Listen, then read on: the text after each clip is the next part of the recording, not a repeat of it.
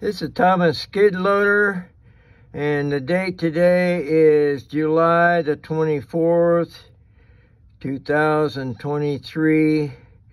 I've had a nightmare with this starter. I put a new starter in, and I should have disconnected a battery. I didn't, and it sparked off of this starter, and it cost me a fortune. I didn't know what happened, but this little tiny brass looking thing with tape on one end of it is a 40 amp breaker. Okay, it kicked that breaker and it's supposed to reset itself, and it did not. Okay, it's soldered on one end. Oh, what a nightmare. So to get it out of there and put a new one in is, I think it's going to be too hard. I believe I'm just going to try and cross it, bypass it.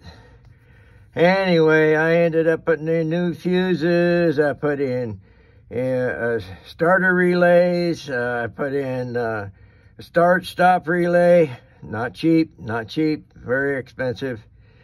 Couldn't solve my problem, and finally I found this thing. It was behind the starter and it was covered with black tape. I got out of curiosity. I took the tape off and seen what it was, and I got my book and went to page 173, and sure enough, there it is. There is the 40 amp breaker, and that's what kicked. That's why I hadn't had no electricity the last 2 months. Found this little devil, and to find one like that and braze it on one end is not going to be easy. So I'm going to see if I can bypass it. I thought I'd share that with you guys. This is the Thomas 133, and I love my machine, but I sure have my share of problems with it. Hope you guys benefit from me helping you with this or explaining this to you in case you run into the same problem.